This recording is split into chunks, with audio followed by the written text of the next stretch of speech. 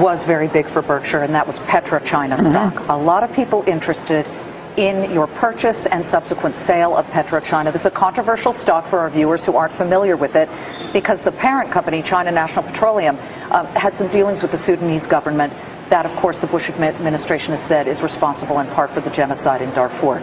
I watched in May at your annual meeting where shareholders came up, some of them very unhappy, and wanted you to divest. You disagreed. You took a shareholder vote. Most shareholders agreed with you. You did not divest. That was May. Now, since September, you've been selling. Have you sold your entire stake of PetroChina? Yeah, we've sold it, but we sold it based on price. It had nothing to, I mean, I think at the time of the annual meeting, it was around, in terms of the American stock, it was around 110, and I think it's more than doubled since then. Unfortunately, I sold a little too soon, but it was 100% a decision based on valuation. When we bought PetroChina, the whole company was selling for $35 billion, if you take the number of shares and multiply by the price. When we sold it, it was at varying prices, but it was at about 8 times that price, about 275. No, I'm sorry. It was more. The original price was 20 in terms of U.S. We sold it from 160 to 200 or something like that. A nice tidy profit. Yeah, we made about $3.5 billion on a $500 million investment. As it turned out, I still sold it way too soon. Since I sold it, they must have shot a gun off and said, "Warren's sold. Now it's time to let it go up." Well, yeah, you left money on the table. A lot of money. Dummy. That's what exactly right. Charlie Munger would say. Right? Charlie would say, "You've done it again." But you can't keep always trying. For the average person who's maybe never bought a stock before, what's your advice about that? You can't constantly sit there and wait and say, "Oh, it's going to go higher. It's going to go higher." We don't even think about that. What we think about is how much is it selling for? How much do we think it's worth? When we bought it at $35 billion, effectively, I felt the company was probably worth at least $100 billion. How did it come to your attention? How do you find a stock like PetroChina? I sit there in my office and I read an annual report, which fortunately was in English, and it described a very good company, and told about the oil reserves, told about the refining, told about the chemicals, everything else. And I sat there and read it, and I thought to myself, this company is worth about $100 billion. Now, I didn't look at the price first. I look at the business first and try and figure out what it's worth, because if I look at the price first, I'll get influenced by that. So I look at the company first.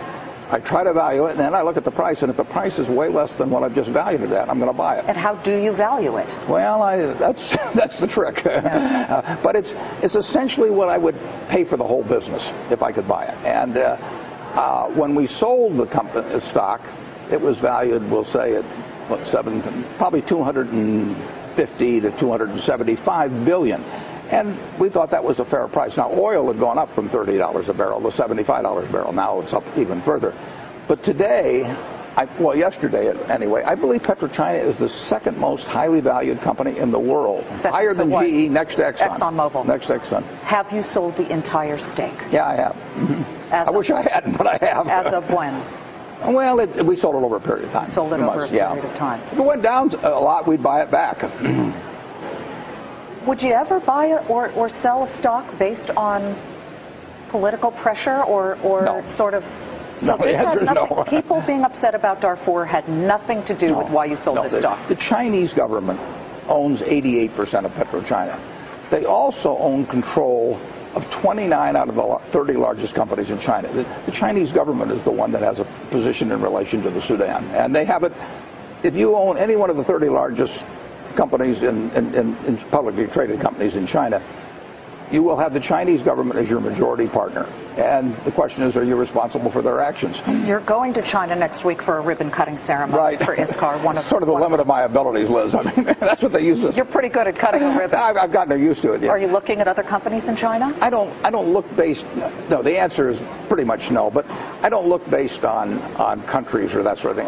I just read every report I can, and I try and figure out whether something is cheap. But how would you find a report like PetroChina 4 years ago? This was not a name that maybe that a lot of people would. Other guys read Playboy. Yeah, I read annual reports. Are there any centerfold annual reports? This is a great centerfold, actually. When I hit PetroChina, and that's what I do. I mean, that's my job, is to allocate capital, and the way I allocate capital is by looking at the opportunities for using capital. What's your best investment of all time? The best stock you ever bought?